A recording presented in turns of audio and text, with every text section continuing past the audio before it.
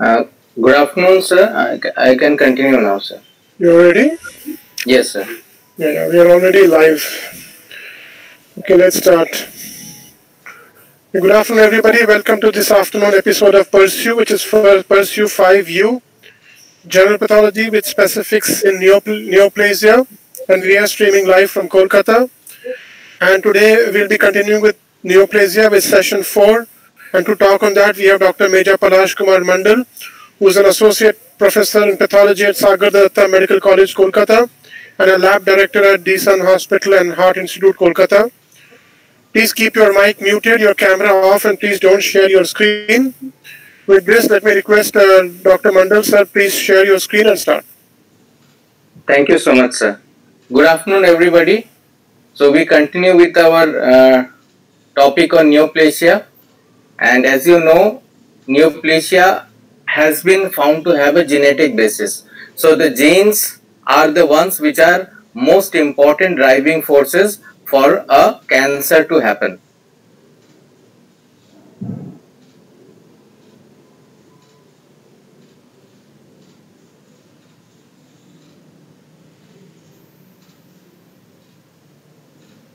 Right, we can see. We will be discussing today the molecular basis of cancer, and we will try to elaborate upon some of the genes which are involved in carcinogenesis.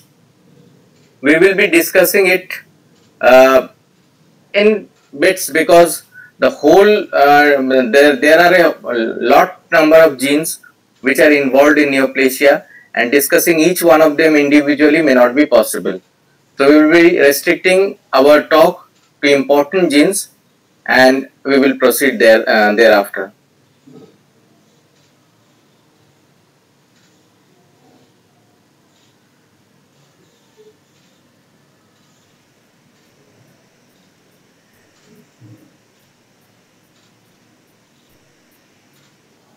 Okay.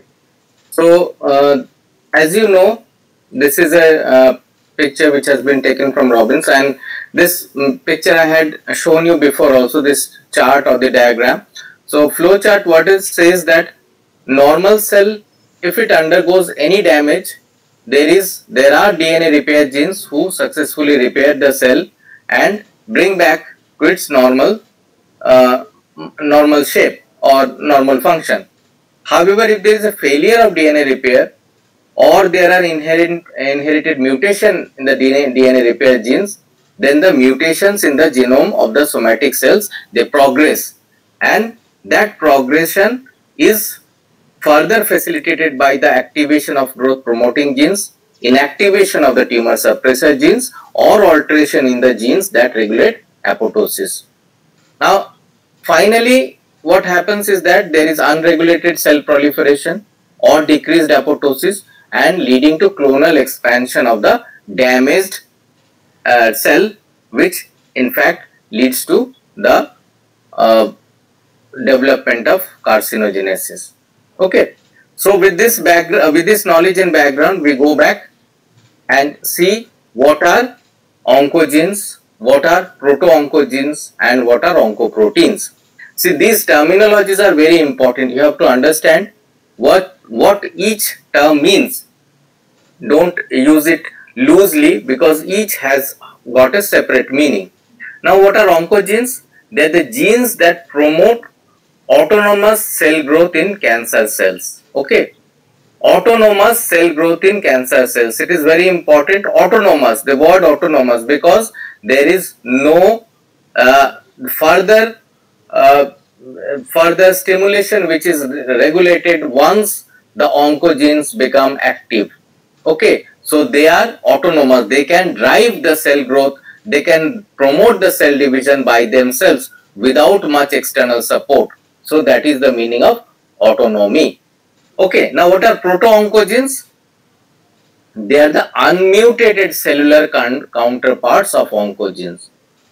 Unmutated cellular counterparts of oncogenes, and these proto-oncogenes, when they are mutated, they become oncogenes. Okay, so proto means before. Okay, so proto-oncogenes, when they are mutated, they are converted into oncogenes. So normally proto-oncogenes are present in all of us. Okay, oncoproteins. Oncoproteins are the product of oncogenes. You see, any gene, they will lead to the formation of a protein. Okay, the transcription, the mRNA will lead to formation of protein through the transcription, and that protein leads to further downstream signaling. Okay, that particular protein which has been generated after, which is a product of a particular gene, leads to further downstream signaling, and the whether it is associated with cell cycle, whether it is not associated with cell cycle, there is a continuous signaling which goes on. Okay, so now here we are, since we are discussing oncogenesis, so these oncoproteins are the ones who are the product of oncogenes. Oncogenes are already mutated proto-oncogenes. So the product of mutated proto-oncogenes or the oncogenes, and they do what? They are devoid of internal regulatory mechanism. This is important, devoid of any internal regulatory mechanism, because normally the proteins which are the product of the proto-oncogenes, they have some internal regulatory mechanisms. There is always a balance. I have told you, there are always checks and bounds for any process in the body. So anything cannot go uninhibited. Okay, so if there is an excessive growth, that growth has to be curtailed or put down. Okay. So similarly, if any untoward signaling happens, there will be some counter signal to stop that unwanted signal which is leading to some action. In this case, cell proliferation. Okay. Now, oncoproteins, they do not have that check to stop their uninhibited growth.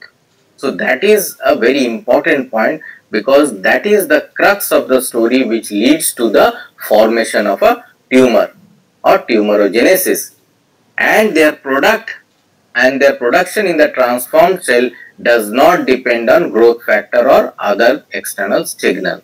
Okay, so this is again very important because they are autonomous.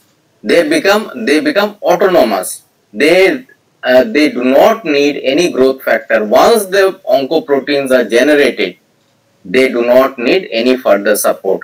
They are self-sufficient and they lead to self-destruction as well.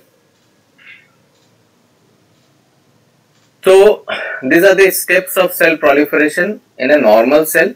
What happens in a normal cell? There is a binding of a growth factor to a specific receptor and activation of the growth factor receptor, which in turn activates several signal transducing proteins in the inner leaflet of plasma membrane. So there are these signal transducing proteins are present in the inner side of plasma membranes.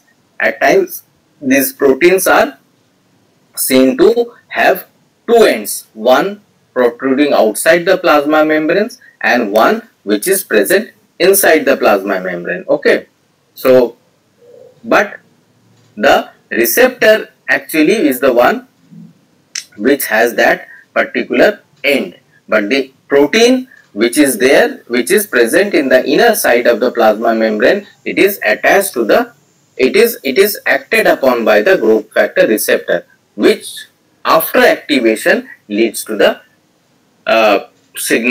activation of the signal transducing protein. Am I clear? So these diagrams I had shown you before also, it has very clearly given in Robin. So there is the plasma membrane and there is a growth factor receptor, and the growth factor receptor is usually acted upon by a growth factor which comes from the body, and it is a signal. You see, everything is a signal. So growth factor comes as a signal and attaches itself to the growth factor receptor, meaning that in the cell there has to be some growth.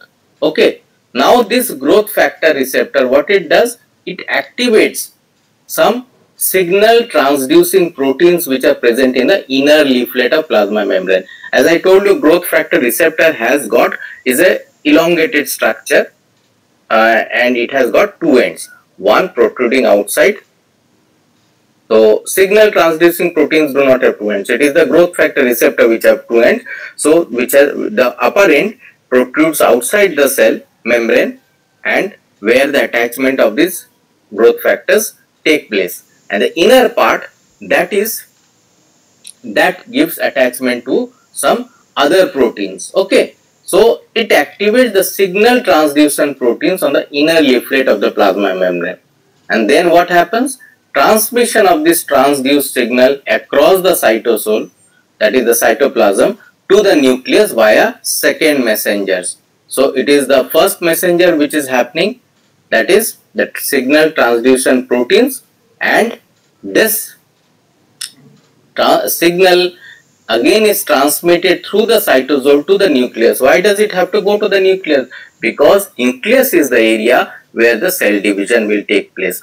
All the cell cycle, everything has to go through the nucleus, because that is the area where the DNA is stored, that is the area where the chromosomes are present. Cytoplasm does not contain DNA, isn't it? So everything has to go to the nucleus. So that is the point of action. Understand? And now the entry and progression of the cell into cell cycle leads to the cell division. Okay. So the second messengers, they carry the signal to the nucleus and lead to cell division. Okay. So these are the names of various proto-oncogenes which have been converted into oncogenes due to by some mutation and the associated tumors. This is a picture from Robbins, so I don't want to name one by one. So you can see there are some names like this PDGF, this platelet derived growth factor beta chain, leads to development of astrocytoma. FGF, that is fibroblast growth factor, leads to development of stomach cancer. Actually, you see, these are examples. There are multiple mutations which have to happen for a cancer to develop, and not one gene, there are multiple genes also which are involved. Okay, so if you say osteosarcoma, is it only associated with PDGF mutation? No, one of them is PDGF beta mutation. However, there are other mutations as well in any of the tumors. Okay, so that is why the tumor is very difficult to treat. If you can arrest a particular gene or a particular mutation, even then the tumor keeps on progressing if it has acquired the potential of potential of progression. Okay, so that is very important, and hence you have to ultimately identify a point where everything is converging, and if you can check or limit that point or block that point, then only the tumor progression will actually stop. That is the essence of target therapy or targeted chemotherapy, which is being propagated these days. Okay. So there are growth factors. I told you growth factors, they are present as, they also come as signals. They also are some proteins which are released from the body itself. So they are the growth factors. These are the growth factor receptors. EGF receptor family, epidermal growth factor receptor family. There are all these PDGF receptor families. So these receptor families are attached to the plasma membrane, and the growth factors, they come from through the blood. Okay.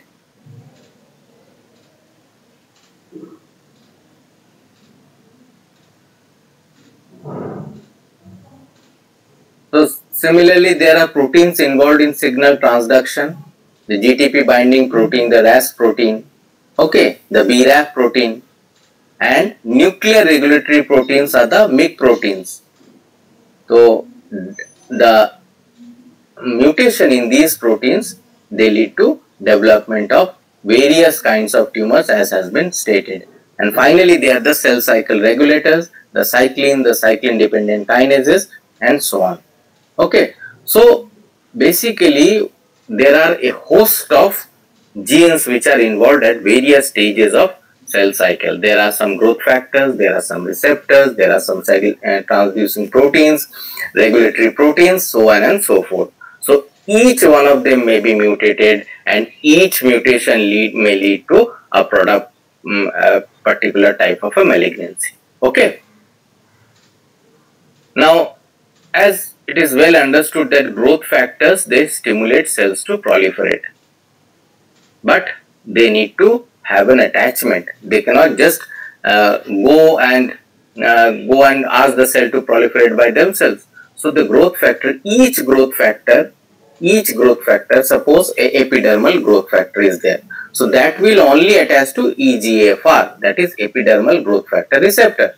Similarly, if you have PDGF, that is platelet derived growth factor, it will attach to platelet derived growth factor receptor. So each growth factor will have a specific receptor, then only it can act upon. That is the first primary thing you have to understand.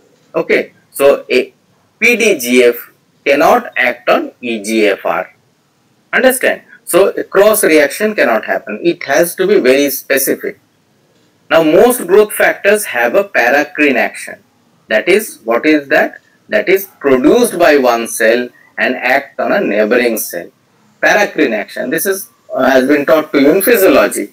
So most growth factors, that under normal conditions, okay, under normal conditions, all these growth factors have a paracrine action. However, in cancer, they acquire the ability to synthesize the growth factors and self-stimulate. Okay, the cancer cells, they have a ability to synthesize their own growth factors, and the growth factors, not only synthesizing the growth factors, they do have the receptors with them also. So if they produce PDGF, they will have a PDGFR. Okay, so they will self-stimulate. It is a kind of self-stimulation, and this is known as autocrine action. That was paracrine action in a normal cell and autocrine action in a malignant cell. Okay. Now the two products of other oncogenes like RAS protein or the RAS gene, they are lying along the signal transduction pathways. They cause overexpression of growth factor genes. Okay, so this, what does it mean? This means that there are some oncogenes which are lying across the pathway, which are lying along the pathway, not across, lying along the signal transduction pathway, and by stimulation of a particular oncogene, they may lead to, since they are lying on the pathway itself, they can lead to the production of or the overexpression of a particular growth factor gene. Understand? And which will lead to the secretion of large amount of growth factors. Is it? Have I made it clear? So you see, where does RAS fall? RAS is a signal transducing protein. Okay. So what it does? It leads to the overexpression of growth factor genes, because growth factors have to come. You need to produce growth factors. Growth factors are present in all of us, because the growth factors have to drive the cell cycle. Growth factor have to attach to the growth factor receptor on a cell and drive the cell cycle. So they are present in all of us, because all of us, the cells are proliferating.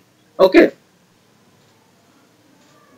And these special proteins like RAS, what do? They lead to overexpression of growth factor genes because of mutation. Normally that is there, but when it is mutated, that leads to overexpression. This word overexpression is the important, because normal growth factor genes were there, but when it is overexpressed, the cell starts secreting large amount of growth factors. Understand? So this is important. And finally, growth factors contribute to the malignant phenotype by increasing risk of spontaneous or induced mutation in proliferating cell. Because you see, the more there is a theory of Brownian motion, what happens? The molecules which are in motion, they try to collide to each other. So similarly, here also what happens is that the cells which are proliferating more and more, they tend to undergo some mutation. Okay. Excuse me. Yes.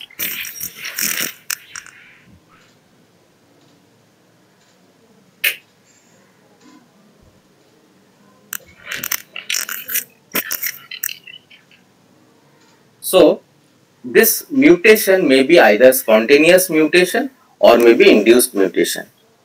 Okay.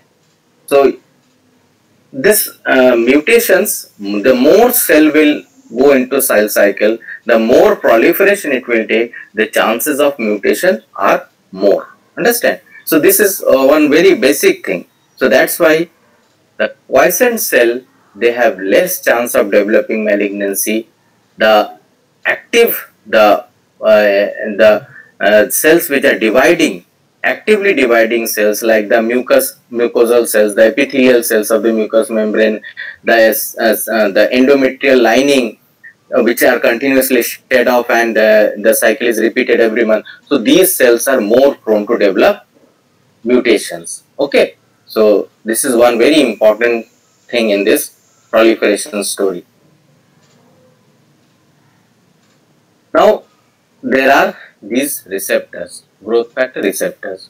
a class of growth factor receptors are basically the transmembrane proteins, with which I have already told you there is an external binding domain and is a cytoplasmic tyrosine kinase domain.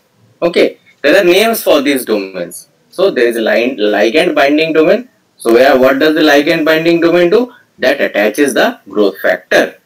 And what is the cytoplasmic tyrosine kinase binding domain do? That leads to the activation of the or the phosphorylation of the tyrosine kinase and several substrates in the signaling cascade. Okay, so there is tyrosine phosphorylation. So this tyrosine kinase leads to the phosphorylation of several substrates. Okay, so there is a receptor which is initially in a monomeric form. The receptor dimerizes, means there is a two receptors joined together, they join hands, and eventually leading to some phosphorylation of the several substrates, and this phosphorylation leads to the signaling cascade, and the signaling cascade eventually is carried through the second messengers to the nucleus, where it leads to the cell growth or cell proliferation. Okay, now the oncogenic versions of these receptors are associated with constitutive dimerization and activation without binding to a growth factor. That is the story.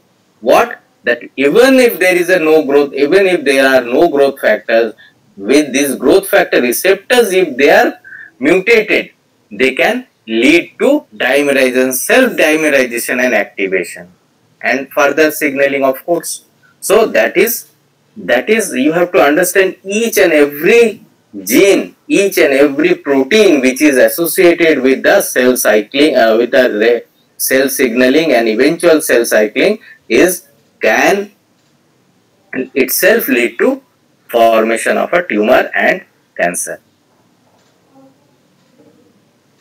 Now, growth factor receptors can be activated in tumors by different mechanisms like mutations, gene rearrangements, etc. For example, there is a red proto-oncogene which is an oncogene, and it is transformed into an oncogene via mutations and gene rearrangement. Okay, this red proto-oncogene is transformed into an oncogene due to mutations and gene rearrangements, and point mutations in red proto-oncogene leads to main type of multiple endocrine neoplasia types 2A and 2B and familial medullary thyroid carcinoma. Okay, so these are the examples. The proto-oncogene, the red proto-oncogene, what does it lead to if it is mutated? Okay. Now, overexpression of normal forms of growth factor receptors like ERB2 gene, also known as HER2 or NEO, a member of EGFR family, is amplified in approximately 25% of breast cancers and also some adenocarcinomas of ovary, lung, stomach, etc. Okay, so what it means that the growth factor amplification and mutations have been noted in various type of malignancies, and you see this HER2 neo amplification is very important to detect HER2 neo amplification in breast cancer is very important because we have a drug against this particular HER2 amplification. Okay, so that is called Herceptin. So it blocks the HER2 amplification and reduces the severity of the breast cancer, because HER2 amplification gives a poor prognosis of a breast cancer. Okay.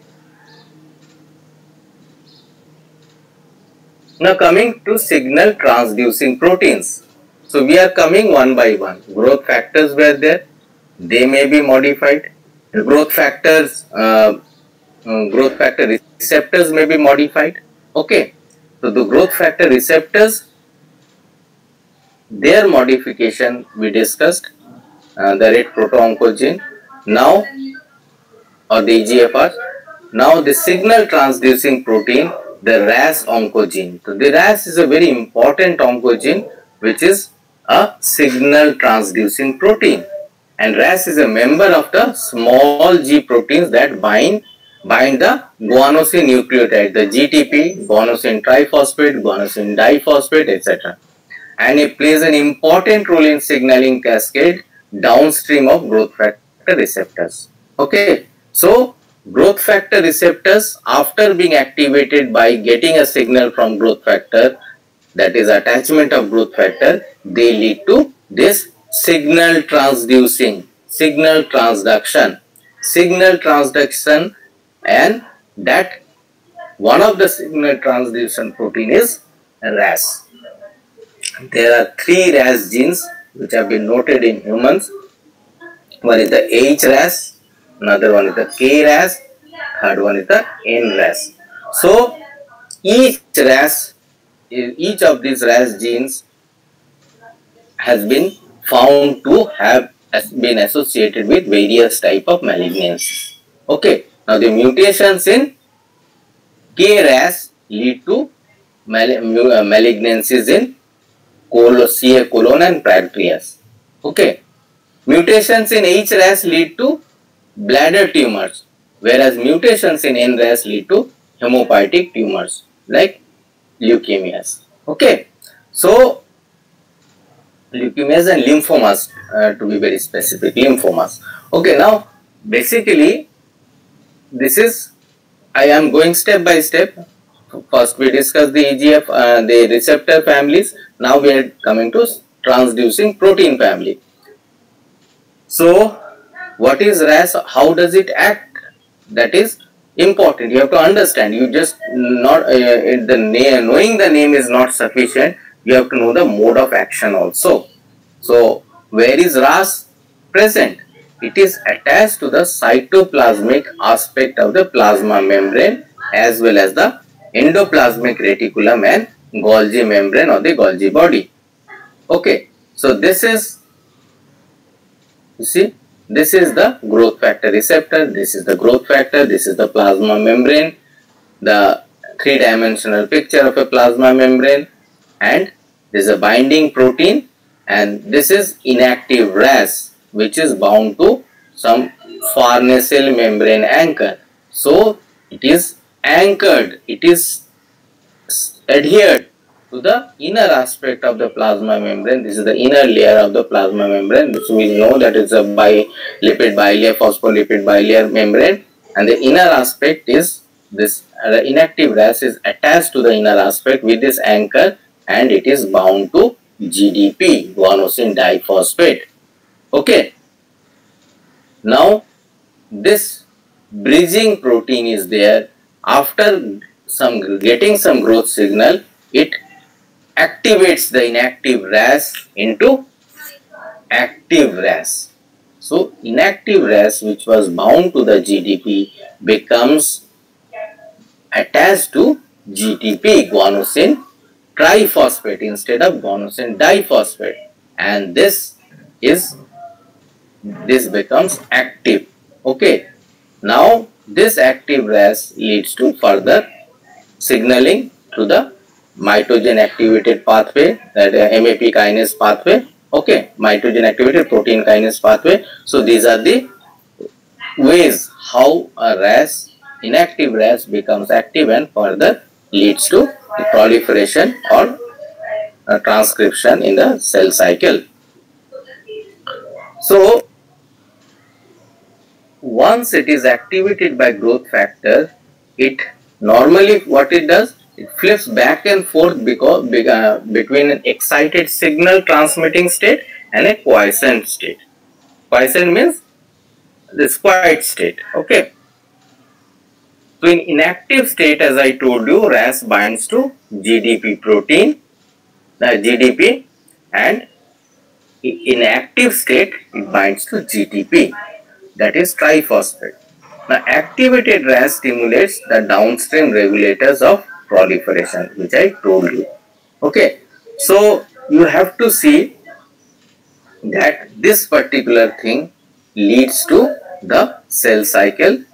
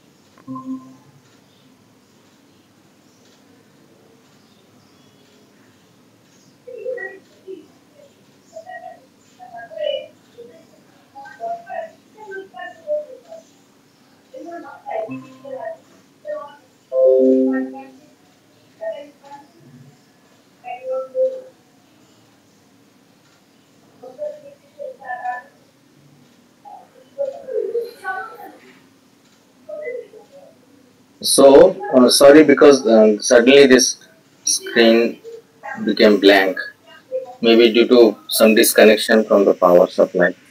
So, what Fine now. so what happened? What happens is that this RAS stimulates the downstream regulators of proliferation.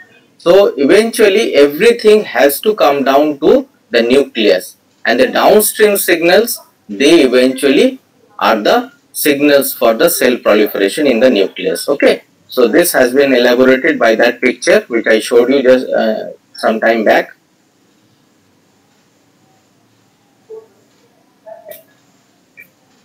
Just hold on this.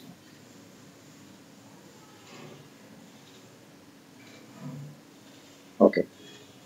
So now there are some, as I told you, everywhere there are some checks and bounds. So in this action of RAS also, there are there is nucleotide exchange which activates the RAS. Okay, by that. I think there is some internet issues at your end. Just check that. Okay, sir.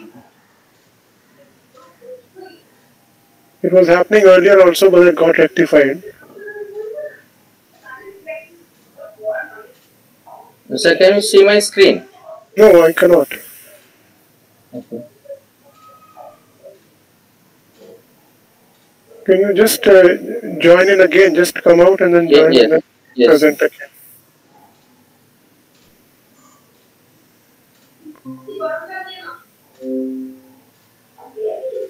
Yeah, now please share your screen.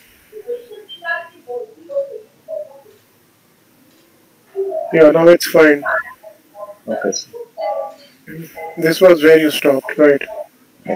So what happens normally is that there is a cycling which goes on. Cycling means from the active to inactive, inactive to active. So while it is activated, this is catalyzed by this guanine nucleotide releasing proteins. Okay. So releasing proteins are the ones which release the GDP and they attach the GTP by and thus activating RAS. Okay, so that is the releasing protein. Now, after activation, after the action has been completed, so the RAS has to go back to its normal inactive state. So, who does that? That is done by the GTPase activating proteins known as GAPs. Okay, so there are another group of proteins. These are the gaps. You see this yellow capsule like thing is the gap which actually leads to the inactivation from active state to inactive state. Understand? So this is the hydrolysis, and gaps prevent uncontrolled RAS activity. So this is important because everything has to be under control. This is normal cell cycle we are talking about, not the after mutation. Now after mutation what happens? The RAS remains in the active form and leads to continuous cell proliferation. That is the difference. While in normal form, the active RAS after completing its action went back to its inactive form again, getting attached with the GDP, whereas in mutated form, that RAS which keeps on attaching itself to the GTP and never goes back to the inactive form, and which will lead to continuous cell proliferation because it is sending signals continuously to the nucleus, and the nucleus will follow the signal and it will keep on proliferating. The cells will keep on proliferating and there will be the uninhibited cell growth. Okay. And after mutation, the RAS lies either with a GTP binding pocket or with the enzymatic region essential for the GTP hydrolysis, markedly reducing the GTPase activity of the RAS protein. Okay, so you see the RAS protein itself has its GTPase action, and that GTPase action, you see, it has a GTPase action which was accelerated by gap. Now this GTPase action is definitely reduced when it is mutated. And in addition, downstream members of the RAS signaling cascade, that is the RAF, the MAP kinase, may also be altered in cells, cancer cells, resulting in a similar phenotype, that is the active state of RAS, and that is continuous proliferation of the cell. Okay, so this is RAS. RAS comes as a short note for undergraduate undergraduate examination. So please, whenever you are given a short note, try to discuss about the what is the particular gene. Then you have to draw a diagram. You please practice drawing these type of diagrams with your own hands, and then you have to write about the mode of action, and finally what are the cancers which are associated with a particular protein that has been elaborated here. Okay, so you see RAS is given here, and also we had discussed. Okay, here also we had discussed. So this you have to, as if it is given as a short note, we have to write all these things. Okay, now coming to the next family of tumors, those are the non-receptor tyrosine kinases.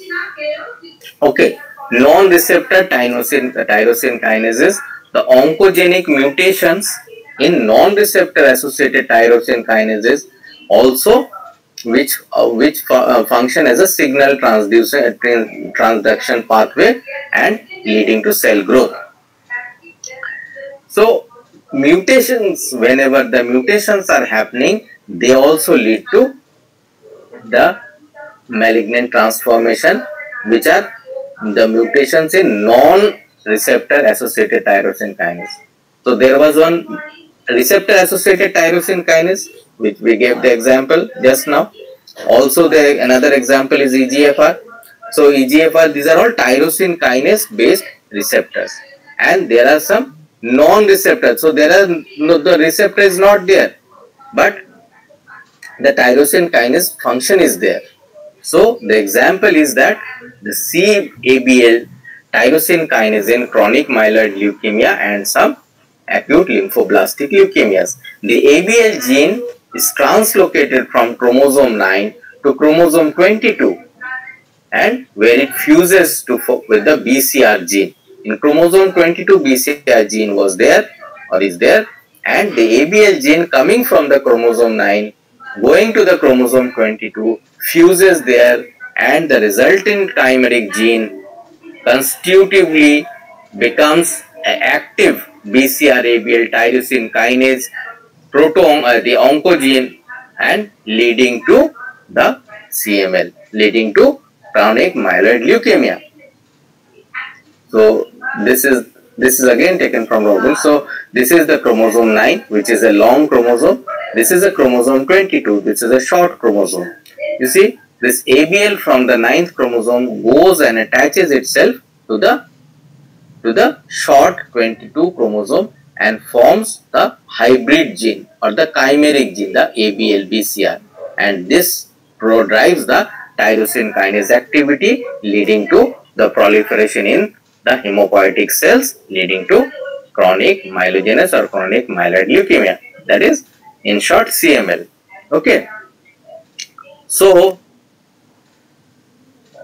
and the importance of this particular, it is also known as the Philadelphia chromosome, and the treatment of CML has been revolutionized by the drug called imatinib mesylate, which inhibits the BCR-ABL kinase. This is very important because this is the first targeted chemotherapy which was discovered.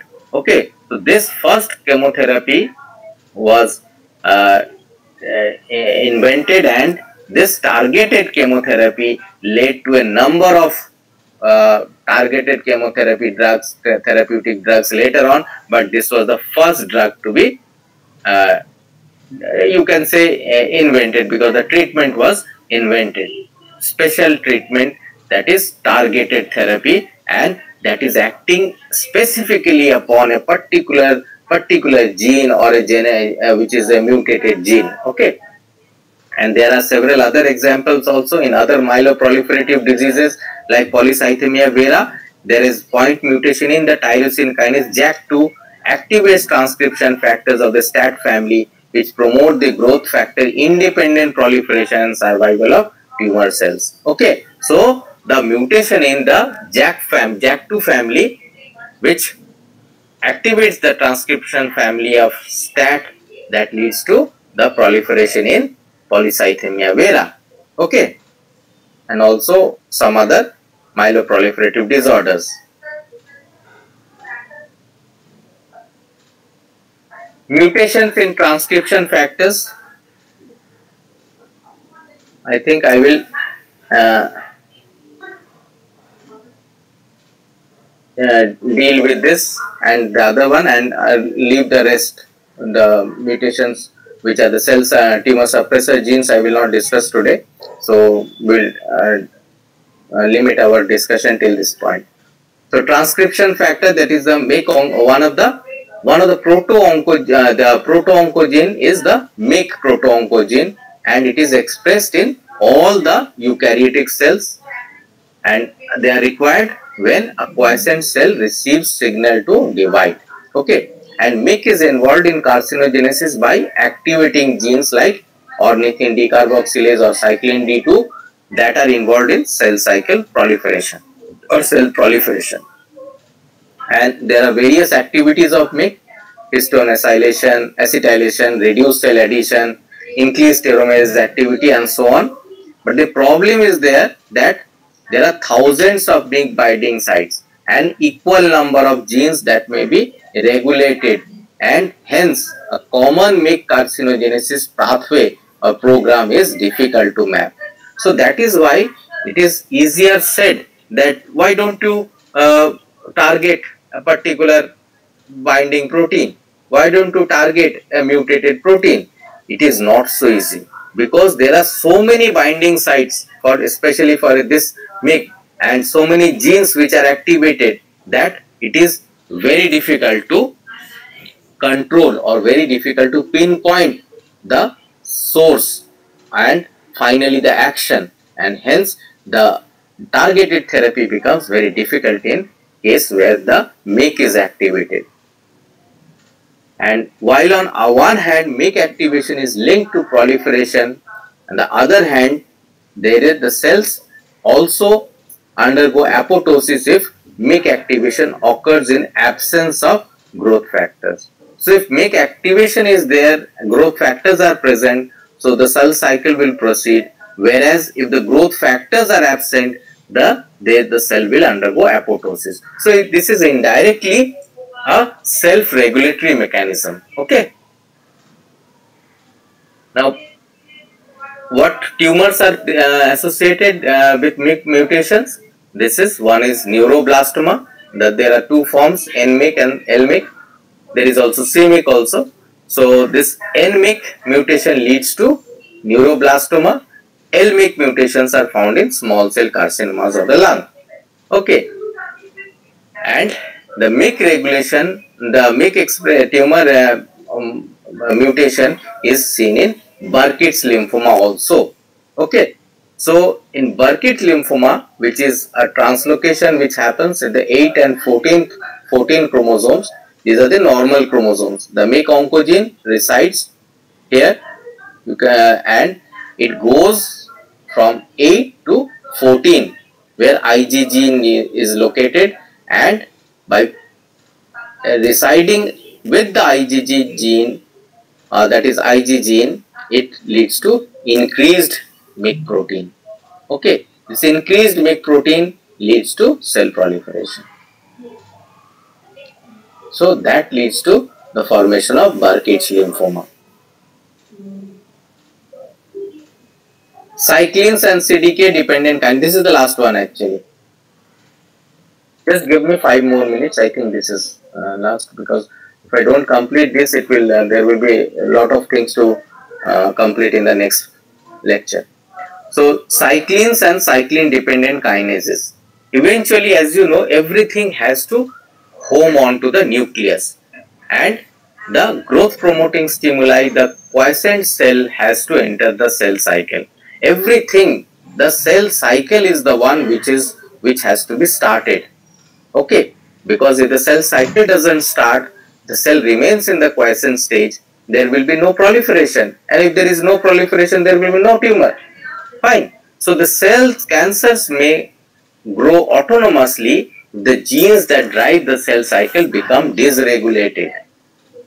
So the genes which are driving the cell cycle become dysregulated. And what are those genes? They are the two sets of genes are there. One are the CDKs, that is the cyclin dependent kinases, and what are the cyclins?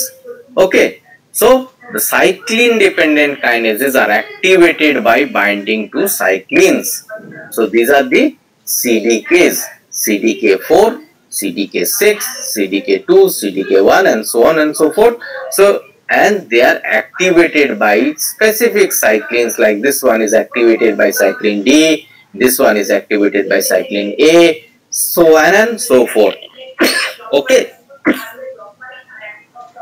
And CDK cyclin complexes, what do they do? Sorry. They phosphorylate crucial target proteins. They phosphorylate target proteins and help the cell cycle to progress. Okay. So, you see cell cycles we had discussed before also. Just to recapitulate, you have to understand that there are some cell cyclin dependent kinases which are activated by binding to cyclins and inactivated by cyclin dependent kinase inhibitors. So there are inhibitors and there are promoters. Cyclins are the promoters and CDKIs are the inhibitor. This is normal cell cycle. Now what happens? Once the cell cycle progresses, the CDKs they are again deactivated. Okay, and the cyclin levels are rapidly reduced. They are declined. Okay, I mean the levels they decline, and cell cycle may not may a cell cycle is like a relay race. Why it is a relay race? Because you see there are several sets of CDKs and each one is regulated by a different cyclin. So suppose the cyclin D was regulating CDK4 and CDK6, this particular portion CDK2 is regulated by cyclin A. So CDK2 and CDK1 is regulated by cyclin A. Similarly, CDK1 again is regulated by cyclin B. So each step is regulated by a specific cyclin. So it looks like each lap is regulated by a distinct set of cyclins like D, E, A, B, etc. An expression of inhibitors of CDKs is down regulated by mitogenic signal pathway. So in normal condition, there are inhibitors. After a particular action is over, after the target is achieved, the inhibitors come into picture and they dephosphorylate. Okay, so that means the dephosphorylation leads to the inactivation, leads to reduction of the cyclins. Okay, but the if there is a mutation, if there is a mutation, the CDKIs, the inhibitors are down regulated and there is continuous progression of the cell cycle. So this is very obvious. If you think very logically, whenever there is tumor, the inhibitors will be suppressed and the promoters, that is the cyclins, they will be activated. So this is the list again given in Robbins. So list of CDKs and their inhibitors and there are some checkpoints. The very important one of the checkpoint is a tumor suppressor gene called P53. We will discuss about P53 in our next lecture class. This is a list of tumor suppressor genes, but we will discuss it in the next class. So I think because we have completed our time, and I'm sorry for the interruption which happened in between today and due to some net problems. I have ended my lecture today. Thank you so much. Thank you, Dr. Palash. Wonderful lecture as usual. Very difficult topic to understand at one go. One really needs to go over and over again to understand this. And this is very essential to understand this particular topic, to understand the various aspects of immunohistochemistry and molecular biology. I think you have really gone in a nice space to make everybody understand. Very complicated, very difficult. But then I think if people go through your lecture and again and read the book simultaneously, I think they will be able to understand it. Thank you so much. Yes. So next time we will have session 5, Neoplasia. Yes, sir. Yes. Go slowly, no problem. We have enough. Thank you, sir. All right, so take care. Thank you so much. Okay, sir. Bye.